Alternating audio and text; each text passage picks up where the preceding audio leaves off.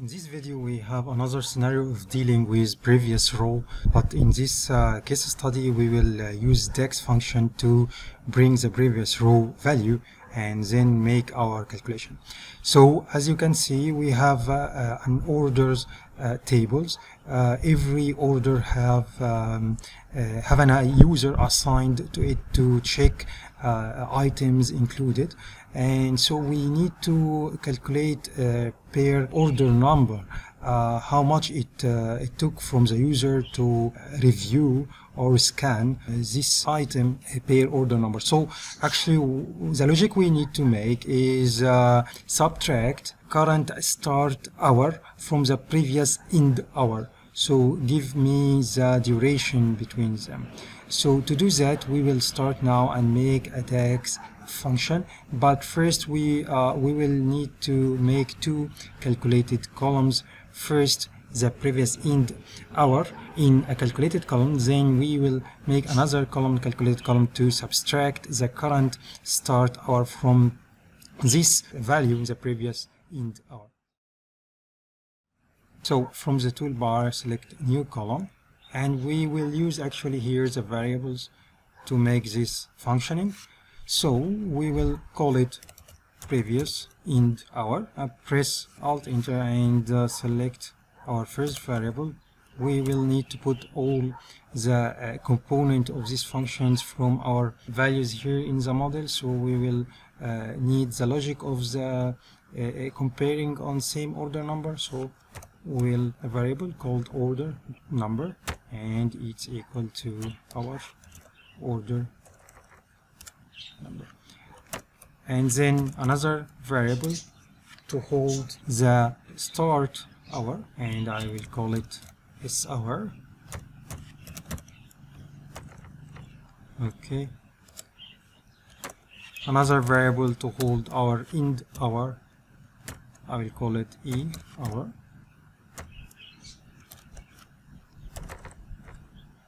Okay, and what we want this function to return is the previous end hour time. So we will make the calculate function to have our expression as maximum end hour. Okay, and we will put our filter, our table is the orders table, and we will tell our functions that the current value of start hour should be less than our variable is hour, and another condition is also the end hour to be less than our variable.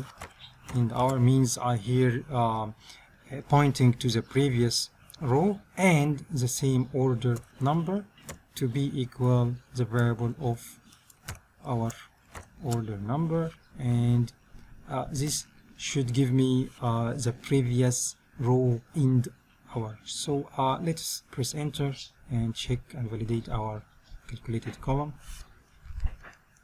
And here we need to do some formatting. Go for the column tools, and we will select time.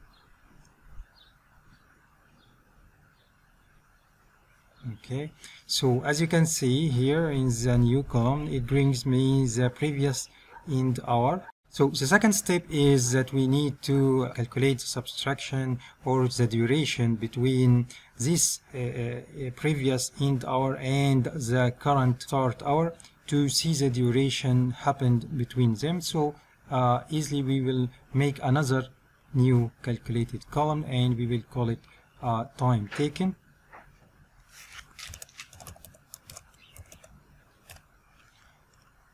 And here we will subtract start our value from the previous end hour column.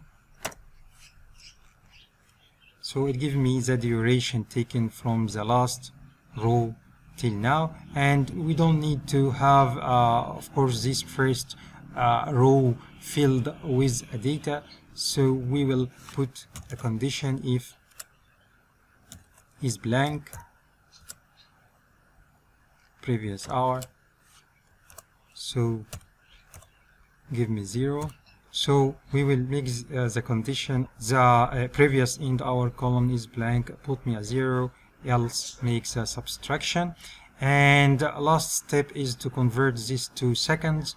So while we are on the time taken column, we will select the date type to be time, and then we will select, okay, yes, and we then in the format section we will put the small s letter to force the seconds format, as we can see here. So it gives us our desired calculations in just two calculated columns using the variable feature and using the calculate filter functions. So tell me if this is functioning with you. Do you know this before? And also I will point to one of powerful videos here from Ross Martinez that mentioning the usage of this functionality on COVID-19 example. It's very, very powerful and a reference to this case study. Thank you very much.